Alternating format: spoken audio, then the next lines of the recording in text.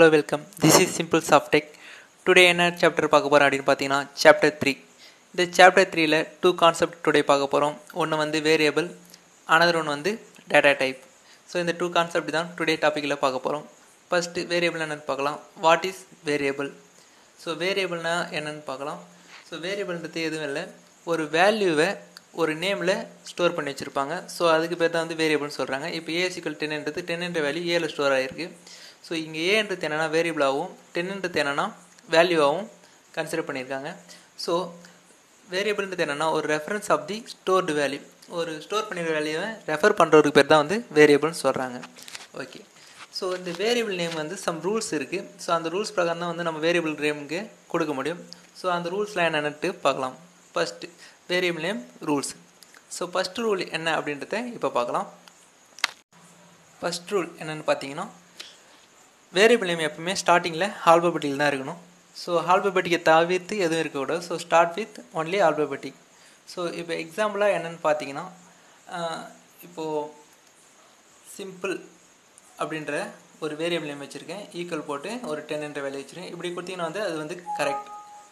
But ஆனால் நீங்கள் நியூமெரிக்கில் start பண்ணீங்க அப்படின்னா, இப்போ 2 சிம்பிள் ஈக்குவல் 10ன்னு கொடுக்குறேன். ஸோ இப்படி கொடுத்தா அந்த வேரியபிள் நேம் வந்து ராங். ஸோ நீங்கள் நியூமெரிக்கெலாம் ஸ்டார்ட் பண்ணக்கூடாது, ஒன்லி வந்து ஆல்பபெட்டிக்கல் தான் ஸ்டார்ட் பண்ணணும். பட் ஆனால் நியூமெரிக் வந்து பிட்வீனில் சேர்க்கலாம். இப்போ எக்ஸாம்பிள் SIM to PLE அப்படின்னு கொடுக்கும்போது இந்த 2ன்ற நியூமெரிக் வந்து சென்டரில் இருக்கிறதுனால அக்செப்ட் பண்ணிக்கும். ஸோ இந்த மாடலில் நீங்கள் கொடுத்தீங்கன்னா இந்த variable correct. Okay. Second point என்ன அப்படின்னு பார்த்தீங்கன்னா, special character not allowed. Special கேரக்டர்னால் என்னென்னா, இந்த சிம்பிள்ஸ்லாம் சொல்லியிருப்பாங்க, open close curly brace, open close bracket, அதேமாதிரி சிம்பிள்ஸ்லாம் நிறைய இருக்குது. ஸோ அந்த சிம்பிள்ஸ்லாம் வந்து நாட் அலோடு அப்படின்னு சொல்லுவாங்க. ஸோ அந்த சிம்பிள்ஸ்லாம் நீங்கள் யூஸ் பண்ணிங்கன்னா வேரியபிளை யூஸ் பண்ண முடியாது. ஸோ இப்போ எக்ஸாம்பிள் பார்த்தீங்கன்னா, எக்ஸாம்பிள் என்னென்னு பார்த்தீங்கன்னா, இப்போ நான் சிம்பிள் டாட் SIMPL டாட் LEன்னு கொடுத்து 10 கொடுக்குறேன். ஸோ இப்படி கொடுத்தீங்கன்னா ராங். ஏன்னா இங்கே டாட் என்ற ஒரு ஸ்பெஷல் கேரக்டர் யூஸ் பண்ணியிருக்காங்க. ஸோ இது வந்து ராங்.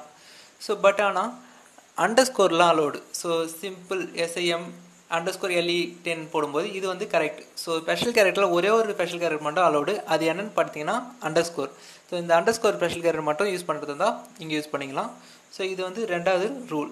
இப்போ தேர்ட் ரூல் என்னென்னு பார்த்தீங்கன்னா, கீவேர்டு.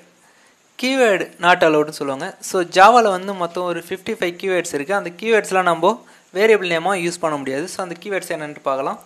ஸோ இதுதான் வந்து அந்த 55 கீவேர்ட்ஸ். இந்த 55 கீவேர்ட்ஸ் வந்து யூஸ் பண்ண முடியாது. மொத்தம் 57. அதில் 2 கீவேர்ட்ஸ் யூஸ் பண்ண முடியாது. அது என்ன பார்த்தீங்கன்னா கோ டு கான்ஸ்டன்ட். ஸோ இந்த ஜாவா கீவேர்டு வந்து நம்ம ஜாவோட வேரியபிளாக நம்ம கன்சிடர் பண்ணி சொல்ல முடியாது.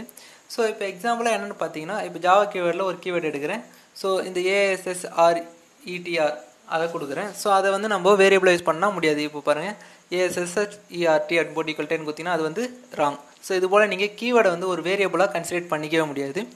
ஸோ அதுக்கு அடுத்தது என்ன பார்க்க போகிறோம் அப்படின்னு பார்த்தீங்கன்னா, டைப் ஆஃப் வேரியபிள். வேரியபிளோட டைப் என்ன அப்படின்றத பார்க்கலாம். ஸோ வேரியபிள் டைப் வந்து மொத்தம் 3 டைப்பில் இருக்குது.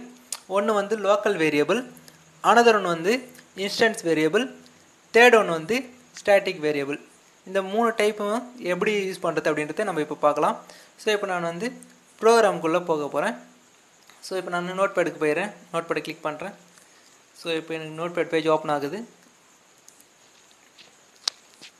ஸோ இப்போ நோட் பேட் பேஜ் ஓப்பன் ஆகிடுச்சு. இப்போ நான் வந்து ஃபைலில் போய் நியூ கொடுத்துட்டு இப்போ நான் ப்ரோக்ராம் வந்து டைப் பண்ணுறேன். Class first open close curly brace கொடுத்துட்டு பப்ளிக் ஸ்டாட்டிக் வாய்ட் மெயின் கொடுத்துக்கிறேன். அதுக்குள்ளே வந்து string AR open close square bracket கொடுத்துட்டு ஓப்பன் க்ளோஸ் கர்லி பிரேஸ்க்குள்ளே இப்போ நான் அந்த மெயின் ஃபங்க்ஷனுக்குள்ளே யூஸ் பண்ணுற வேரியபிள் தான் வந்து லோக்கல் வேரியபிள் அப்படின்னு சொல்லுவாங்க. ஸோ அதேமாதிரி out of main function, main ஃபங்க்ஷனுக்கு மேலே கிளாஸுக்குள்ளே இருக்கிற வேரியபிள் என்னன்னு சொல்லுவாங்கன்னா இன்ஸ்டன்ஸ் வேரியபிள் அப்படின்னு சொல்லுவாங்க.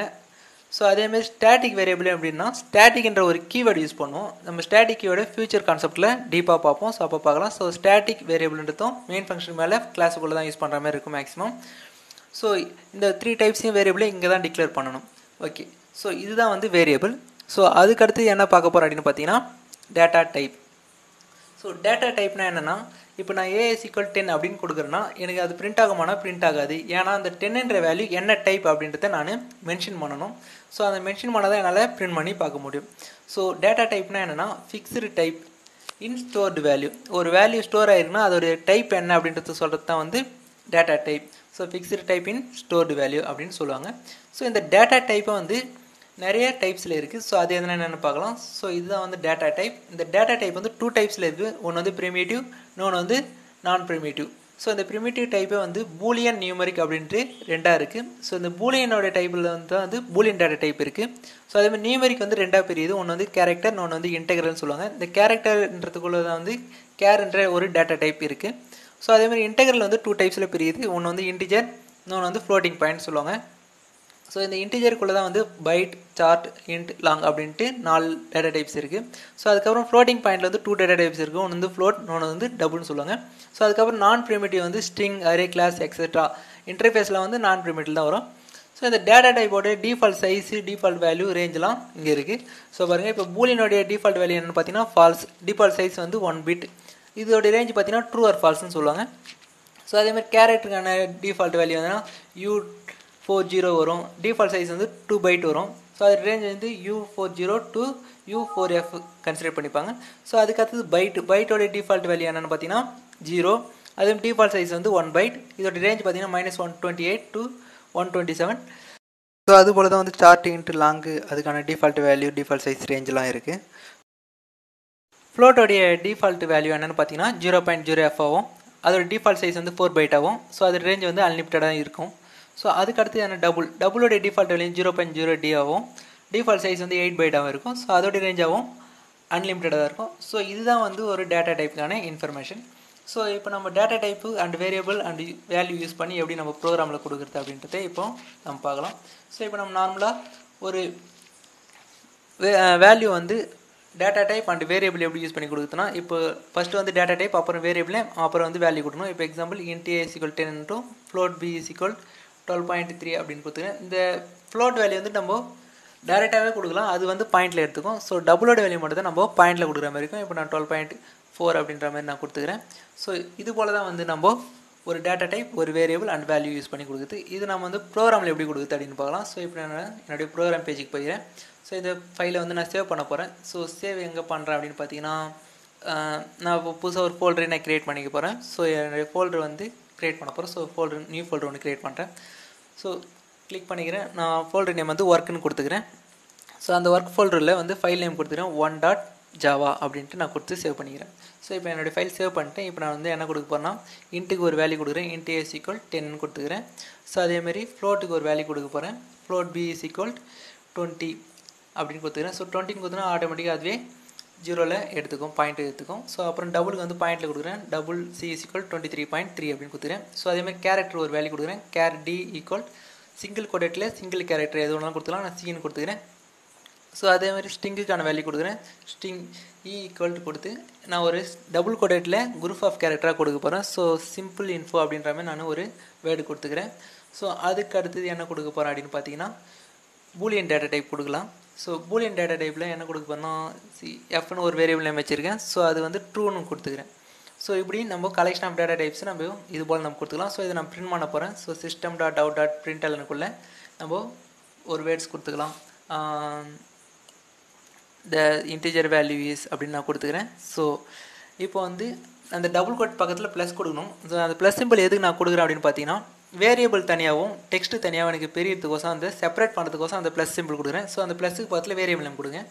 ஸோ அந்த ப்ளஸ் எது கொடுக்குறேன்னா, டெக்ஸ்ட் தனியாகவும் வேரியபிள் தனியாகவும் செப்பரேட் பண்ணுறதுக்கோசம் நம்ம ப்ளஸ் கொடுக்குறோம். ஸோ இதை நான் இப்போ காப்பி பண்ணிக்கிறேன். ஸோ காப்பி பண்ணிவிட்டு பேஸ்ட் பண்ணிக்கிறேன். ஸோ பேஸ்ட் பண்ணிட்டேன். ஸோ இப்போ ஒவ்வொரு வேரியபிளாக கொடுத்துக்கிறேன். ஃப்ளோட் வேல்யூ, டபுள் வேல்யூ அப்படின்னு கொடுத்துக்கிறேன்.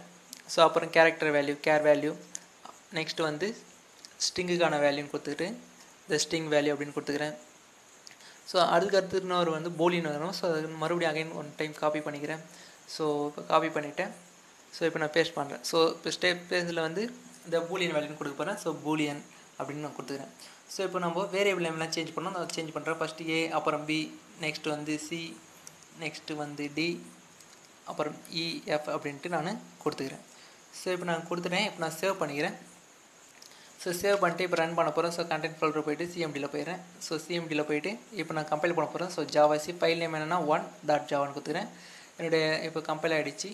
ஸோ கம்பைல் ஆனதுக்கப்புறம் என்ன பண்ணால் ரன் பண்ணணும். ஸோ ரன் எப்படி பண்ணால் ஜாவா ஃபைல் நேம் என்ன கிளாஸ் நேம் என்ன போடுவோம், ஃபஸ்ட் என்னோடய கிளாஸ் நேம் நான் கொடுத்தோன்னே பாருங்கள் இன்டிஜர் வேல்யூ 10, ஃப்ளோட் வேல்யூ பாருங்கள் நாங்கள் 20 தான் கொடுத்தோம், பட் ஆனால் இங்கே 20.01 வந்திருக்கு. ஸோ அதுக்கு அடுத்தது வந்து டபுள் வேல்யூ 23.3, கேரக்டர் வேல்யூ வந்து சி, அப்புறம் string value info, simple info, Boolean value true அப்படின்னு பிரிண்ட் ஆகிருக்கு.